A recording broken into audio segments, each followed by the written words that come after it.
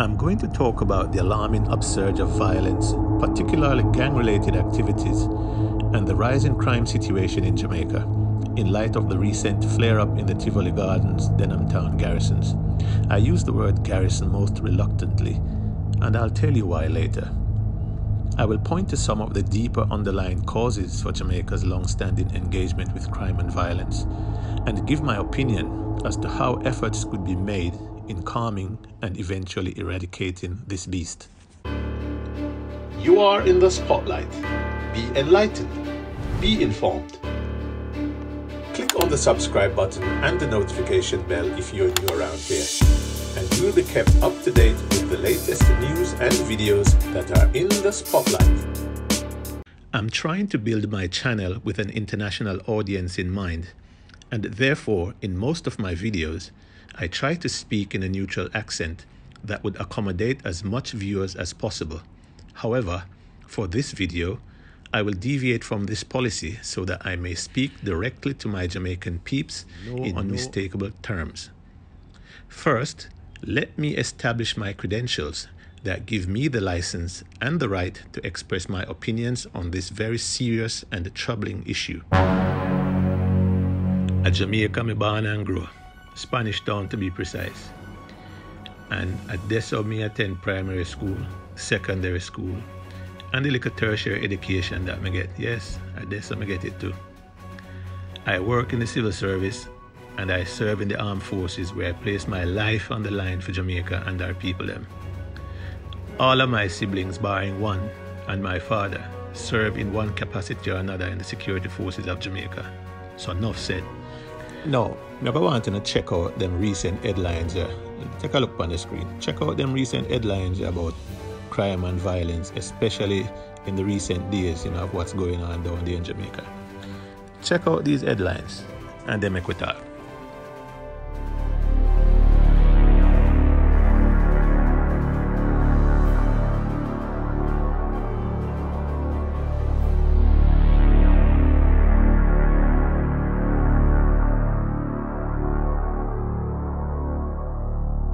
Now, when Jamaicans abroad who value them life, or foreigners wishing to visit as tourists see them kind of headliner, them are going to think twice or thrice before landing on the rock.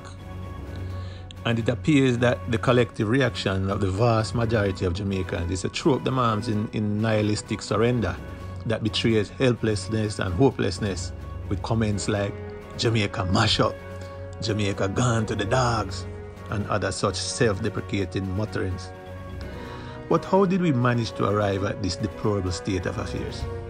Well, I would say that it wasn't a singular path that got us here. Our recent history is paved with the numerous policy shortcuts, long cuts, back passes, and ducking and diving that the nation was dragged through to get us to where we are today. However, to go into all of that now is beyond the scope of this short video. Nevertheless, I'm going to point to the major culprits, and hopefully it would start my viewers on the path of some kind of introspection and onward to some kind of meaningful action. First, let us take a look at our music and entertainment culture. It is not accidental that our music, especially dancehall music, is now coming under the spotlight. Even the most casual of observers would not fail to notice the unfortunate degeneration of the music scene. They would also be quick to point out that the decline more or less started under the dancehall genre. But here's the anomaly that should cause great concern and embarrassment to Jamaica. The foreigners that have adopted the dancehall genre seem to be achieving greater economic successes more than its Jamaican originators. Go figure that one. Jamaicans at home and abroad have apparently gravitated towards the more deleterious and disastrous iteration of the music, as evidenced by some of the nonsensical, useless, and unedifying lyrics that spew from the mouth of most of the artists. Truthfully, one runs the risk of becoming dumber after listening to some of the garbage on offer in recent times. After saying this, it might surprise you to know that I was once an ardent fan of the dancehall genre, especially when guys like Lecturer, Professor Nuts, and a few others would delight and enthrall me with their genius for penning very witty and humorous lyrics that spoke to the conditions of society during their time, but to a great degree did not violate our sense of propriety and orderliness. The earlier incarnation of our music like mento, ska, rocksteady and roots reggae did far more to create awareness and improve the social and economic conditions of Jamaica than the new phenomenon called dancehall. This is not being said to take away from the popularity or the contributions of dancehall music to the overall culture of Jamaica. What I am saying though is that we are all living witnesses to the degeneration and debasement of the music form that emerged with such great excitement and promise for the future of entertainment. Today you'll find that the vast majority of dancehall song lyrics are littered with vulgar and lewd profanities, glorification of criminality and gun violence, and other unwholesome behaviors. In other words, pure slackness. The most disappointing development for me is the female contribution to the degeneration of dancehall music. Unlike the sterling female contributions to the earlier forms of the music from women like Rita Marley, Marcia Griffith, Judy Mowat of the I-Threes fame, Millie Small, Pam Hall, J.C. Lodge, who gave us some great lyrics, and who also stuck with the classic definition of music as it was taught to me by my music teacher, the great Trevor Beckford, which is the arrangement of sounds having rhythm, melody and harmony. Most of today's dancehall offerings are short on one or more components from this definition. Today's female performers seem only to offer lyrical materials that, as far as I'm concerned, is of benefit only to those pursuing studies in gynecology or porno. Me tired to hear about the pum pum and other body parts. It appears that through the music, we have managed to elevate crude and boorish behavior to heights where young, impressionable minds are exposed to it on a daily basis, and the younger generation now adopt these less than remarkable people as role models and aspire to be like them. It seems like things have plummeted so far that whenever a new young artist like Coffee emerges and tries to take the music back to a more wholesome path, they try to destroy them with slanderous accusations of being homosexual or fake and the likes. This does not augur well for the future of Jamaica in terms of human capital development. Now, the other side of the coin is the proliferation of the glorification of gun lyrics. Just like how historians and anthropologists will write in the future about the unmistakable connections between the spaghetti western and cowboy and Indian films and the development of violent crimes in Jamaica, so too they will write about the deleterious effect of some crappy dancehall music lyrics on the development and escalation of crime and violence in the society today. An example of how the music genre has negatively affected the crime situation is the phenomenon of unsolved crimes, particularly murder. Through the music and other means, they have managed to inculcate the demonization of the good citizens who are trying to live up to their civic responsibilities, one of which is to cooperate and assist the duly constituted authority, especially the security forces. Today, the popular chant by any fledgling hurry-come-up DJ looking for an easy forward from the crowd is for the informer for dead. An informer, in the twisted mind of the deviants, is anyone that seeks to carry out their civic and patriotic duty by cooperating with the authorities to solve the crime problem. Jamaica, we need to fix up. We need to fix up ourselves and take the bulls by the horn. Yeah? We need to start to reject the forms of media offerings that have the power to corrupt the young. The government should enact laws and enforce existing laws that proscribe the dissemination of vulgar and crude forms of musical expressions on the national airwaves. Religious institutions should start utilizing their vast networks to do community outreach in order to educate and revitalize the teachings of moral values. That is, if they too have not succumbed to the irresistible pull of self-aggrandizement and corruption. People, we have to start giving maximum cooperation to the security forces, regardless of the risks. If we want good, we know we have to run nickel. We don't want to hear about we cannot trust police to give information. There are many ways available now with technology for us to give anonymous tips to the police. This is why I have healthy respect for this fellow called Sir P and his Politics Watch channel. He has found a way to protect himself while he exposes the rot in the society today. Big up to him. Other people could find equally innovative ways of helping the authorities.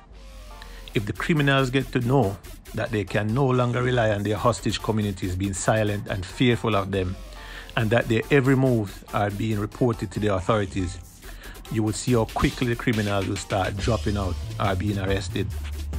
This strategy is part and parcel of how countries in Europe and other sane climes have managed to stay on top of their crime problems.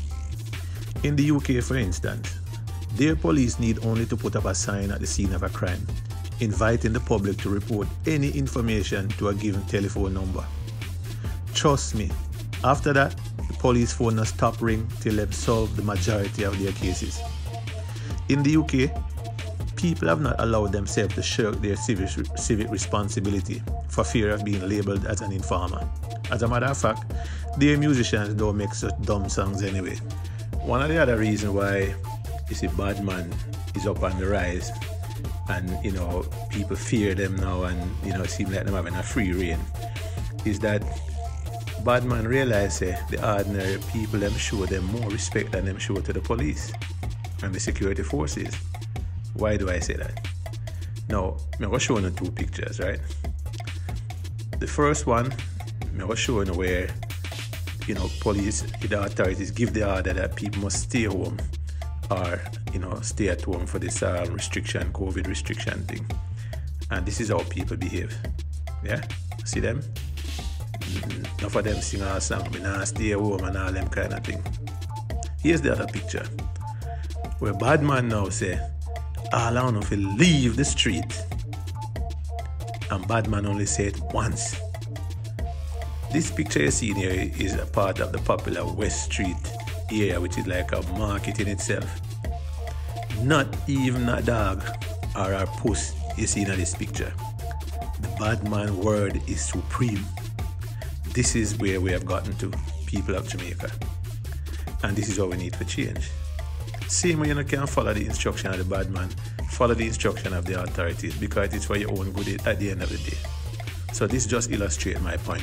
By the way, can anybody tell me where all these people who came out weeping and wailing and moaning at the time of what them call the Tivoli incursion? Because I don't really call it no incursion. An incursion to me is when you invade a sovereign territory of another country or another region or something. Tivoli was not no sovereign territory. Tivoli is an area of Kingston, part of the sovereign territory of Jamaica. So I'm not calling it no incursion, but anyway, you all know what I mean.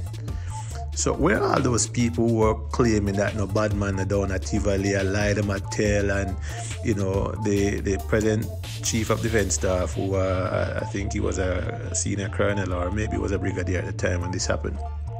He's now the CDS. So his services might be required again. These are the people that them all wanted to boot out the JDF or arrest them or disgrace them because of what they did to those innocent people of Tivoli and Denham town and all of that.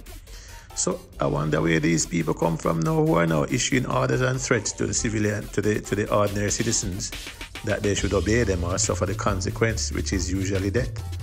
Where are all these people who were crying more than the bereaved over what happened at Tivoli a few years ago? Show yourselves. So my people, if you all want to enjoy peace and prosperity on the rock, you all better start recognizing who the real enemies are and become proactive in rooting them out. They're among your brothers, your sisters, your fathers, your friends, and your neighbors. It's only a matter of time before they start looking closer to home for their next victims. And this is why I don't like the term garrison communities. It is as if the authorities have given up and abandoned these hostage communities into the hands of criminal gangsters, and their only useful purpose is to serve as a repository of assured electoral votes for the token political operative who is lucky or unlucky enough to be assigned to such bantustans. Tell what you know to the authorities and stop being cowards. Be courageous and not cowardly like the criminals, because cowards die 1,000 deaths in their minds before they actually die, but they can only kill you once. Walk good. Thank you for watching and listening. Please like and share this video and leave a comment in the comments section below. If you have not done so already, please subscribe to the channel for the latest updates by clicking on the subscribe button and the notification bell below.